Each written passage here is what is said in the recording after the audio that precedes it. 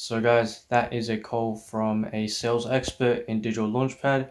His name is Nehemiah Jordan.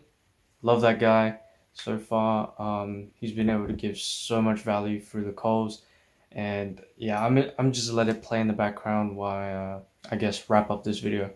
I have a lot of respect for the Digital Launchpad community because with the calls, with the people I've met there already, to anyone who knows me and is watching this video, I appreciate it.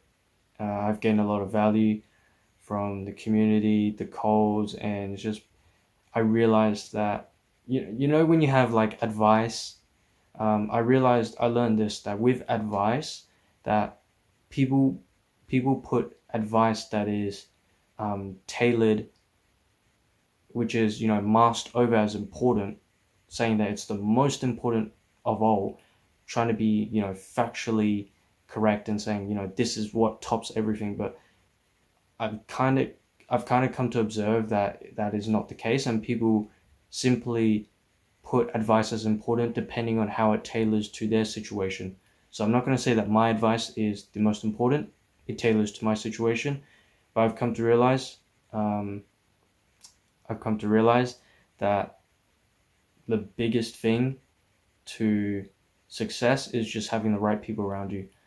Most of the times you don't have the right people around you, and let's be real, 99% of people, if not more, are not serious and will never pursue a path like this, just simply because it's just a normal path by itself. Not everyone can do entrepreneurship, but just also the general ideas and the beliefs surrounding entrepreneurship, you don't get support from doing it. Most of the time you don't get support from doing it, because most of the time you're surrounded by friends, parents, teachers, just any adult, any peers around you, which will tell you that it's risky, that it's hard, that it's they'll always try to they'll shoot you down basically, or they'll talk you out of it if you ever mention it. And it's tough, and that's why a lot of people such as myself go on to just not say anything, to not complain about these things, to kind of keep my mouth shut, just because it's not a space that is necessarily still respected, even though today it's more viable to create an online business than it has ever been. Like, the internet is very new. So it's only like 24 years old, I would say, around that. Like, just off the base assumption that it started in the 2000s or year 2000, it's pretty new. So, but guys, I'm gonna wrap it up here. I hope you've enjoyed this video. It's just been rough, but once I can get this project out, and once the weather gets a little bit better, which it will, I'll be able to start really focusing most of my time after getting out the schoolwork and whatnot on 80% of business, learning business in the learning phase and actually doing the thing, and then the other 20% dedicated to doing content, making content for you guys, getting out my completing my delegated tasks, just really staying on top of things with managing work, managing my time, and ensuring I'm on the ball with the plug and plays that they give me, and all that stuff, all that good stuff that I've been able to get, and all that value I've been able to get from the Digital Launchpad program. I mean, I'm gonna show you guys this, but unfortunately I'm gonna have to blur it anyways, so it's kind of like a like, what's the point? But I'll just explain it as it's blurred out. This is like a contractor non-disclosure agreement plug and play. It's basically just got a fill in the blanks of the terms and conditions when working with a contractor, getting a contractor on board, which is what it kind of looks like. Another one is this client agreement for content.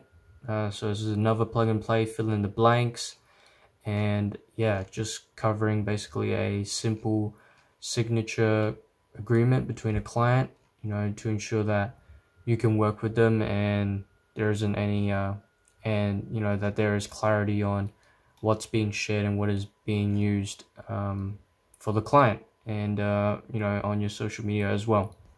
So if you've enjoyed this video, leave a like, comment, let me down below any feedback, any criticism you have. I know you probably have plenty with how just boring this video is, so I completely understand. But yeah, I'm not really here as in like I'm tired.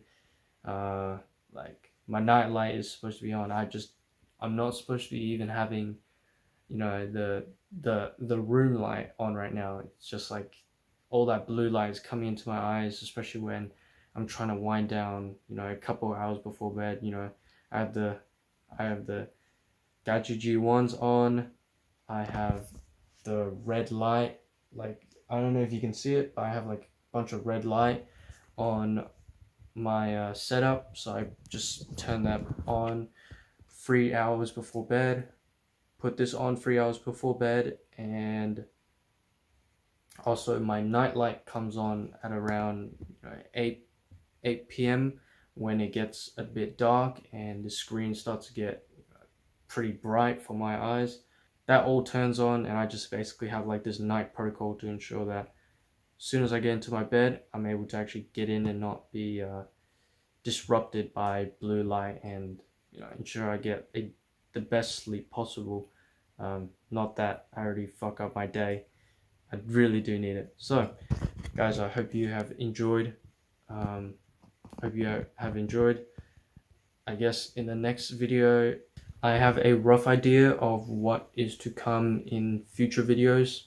More so me just talking about, you know, my progress, routine, giving some tips here and there, really just starting to integrate things and, you know, make it a bit less boring and a bit more appealing to watch, and also make it shorter.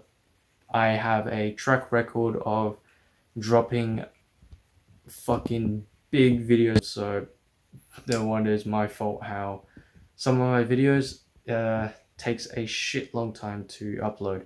So guys, I hope you have enjoyed. I'm saying that for the third time. I'll see you guys in the next video. Stay safe, take care, and I will see you soon.